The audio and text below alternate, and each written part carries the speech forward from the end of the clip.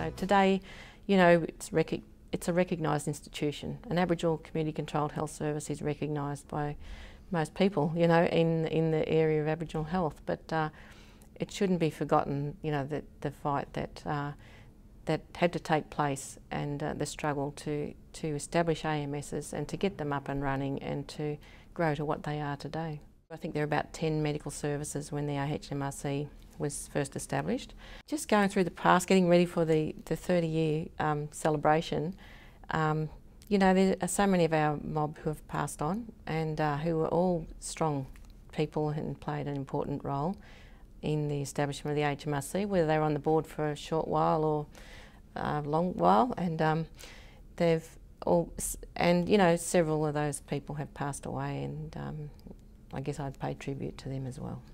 Aboriginal community controlled health services in New South Wales really started to form a coherent and powerful voice in the 1980s.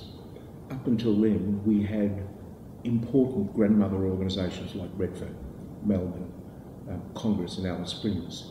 These grandmother organisations carried the weight and created the opportunities for so many new organisations to start. So I guess there were two driving forces here. One was the task force, the ministerial task force into Aboriginal health that delivered the Brereton report, and there was also, I think, just a logical sort of progression from the AMSs who were sort of uniting at the national level to do the same on the state level, and to represent the interests of Aboriginal medical services who have struggled to become established, you know, by volunteers in the communities, setting up AMSs to meet that great unmet health need for Aboriginal people.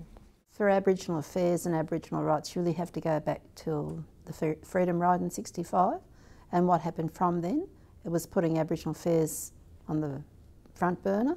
The Redfern AMS helped a number of medical services set up around the country, and I think it was just that word of mouth, people who came to the city and saw what Redfern was doing, and perhaps Biripi up at Taree and other organisations, and decided this was really what they needed in their communities. I came to Sydney in around 1967-68, and I always loved football. Got involved with the team here called the Redfern All Blacks. There was about 25, 28 of us that knocked around together and played together and all that sort of stuff. You know, before they reached 50, we lost about 14 of them.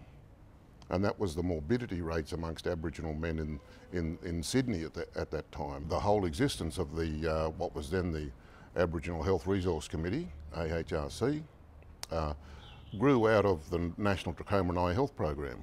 I mean, people were going blind from cataracts and all that, so we set up a whole eye health program here in New South Wales. We got in touch with Fred Hollows and a few others and all that, and they helped us along the way. And of course, we had Naomi Mayers, that was the first and still is the CEO here, and that's been 42 years. Probably Australia's longest serving CEO, black or white, male or female. But we also had Murray Brashear, that went on to become the governor of the state. We had Andrew F. Shorgy, that was the former deputy Premier of New South Wales. He came here and worked here for 9 years, and we had to tell him, listen mate, we're not, we can't afford you to be here for the 10th year because we've got long service leave and all that. So he then took up a career in politics. We had Paul Tozillo, was another outstanding person, and he used to volunteer as a driver. We used to have clinics here at night. We had a lot of doctors that used to, when their private practice finished, they'd come in and work for a couple of hours in the evening. You know, we had Gary Foley worked here. Gary Williams was our first Aboriginal president. Marcia Langton worked here, Bobby Sykes, Dennis Walker. I remember Naomi always saying, oh, those fellas from Walgett, you know, coming down. So what they did, what Redfern did, is put their mobile dental van out in the northwest for a long time. And from that had ramifications for us that we knew we needed. Oral health as part of healthcare, so we were very fortunate with Redfern's assistance to achieve dental clinics out there.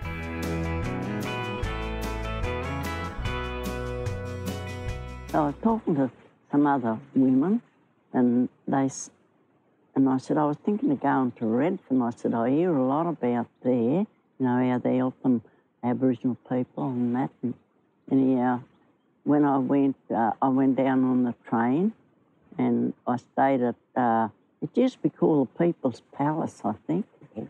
Yeah, and anyhow, I stayed there, and the next morning I got up, I went up to Redfern, and when I walked in, there was a man and two men and a woman standing there, and I said, excuse me, can you tell me, because I needed glasses, I said, can you tell me where I can see a doctor about my eyes? And they said, oh yes, point to a door, go over there.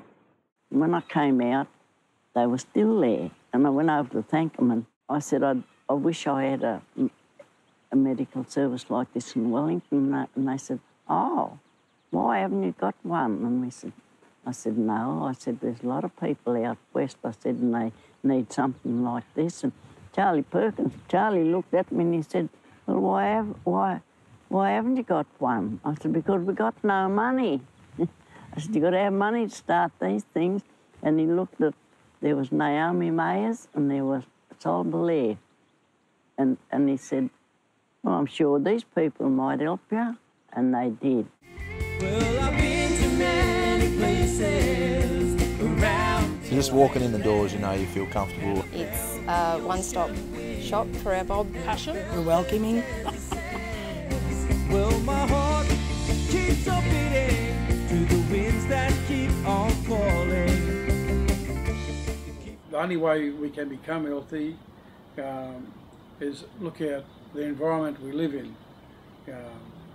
Good housing, good infrastructure with clean running water. These are the necessities that we need for good health. Education and employment in the Western Isles culture, which is here. It's got to be here for a long time, and we've got to be able to adapt and change and take control and maybe even become better at doing these things, you know, and start leading. It's and I see that as a way forward, as a challenge for our younger generations coming through. They need to have the fire in the belly.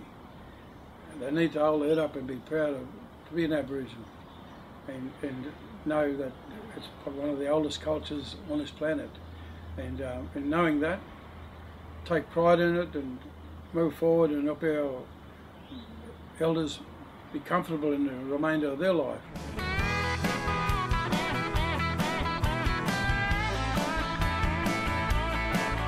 The cultural aspect of an AMS not only makes it accessible but relevant, and the programs can be so easily tailored around the community because the community is so involved. It's always nice to walk through a door and see a friendly face or, you know, another Aboriginal person look back at you.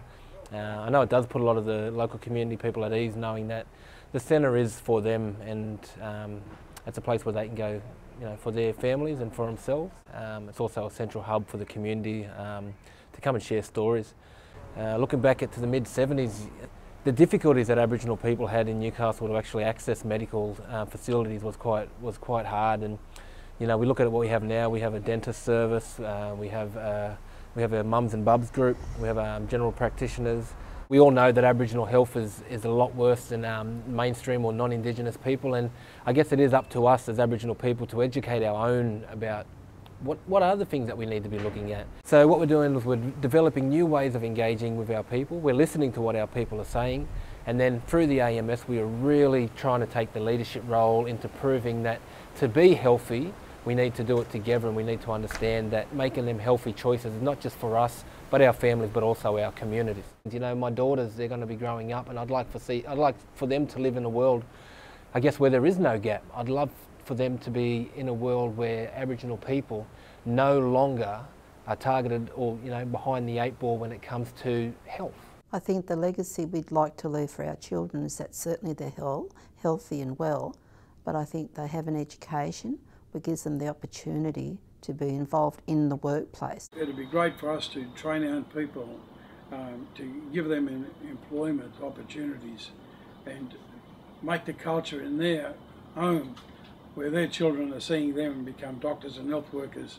And with the AH&MRC College, we became an RTO through VTAB, which was absolutely magnificent. And there were other non-Aboriginal people along the way who supported, put their hand in their pocket, and that was, God bless Brian Holden and Professor Brian Leyland. Sandra and I were real chuffed when Governor Bellear, now our Dame Mari has worked with Aboriginal Medical Services for many years, and she put her hand on her heart and she said she's our patron, and it's just been great. I think that's, you know, that's strength and unity and support for each other, sort of, you know, really made the sector strong. And without that unity and some agitation and advocacy, you know, we wouldn't have the sector that we have today. And my grandfather, his name was John May, and he used to always say to me, Joycey, when you go to meetings, you've got to speak up. He said, don't be afraid to speak out. He said, but the main thing is someone has to listen. Well, I've been to many places around this great land, and I felt the ocean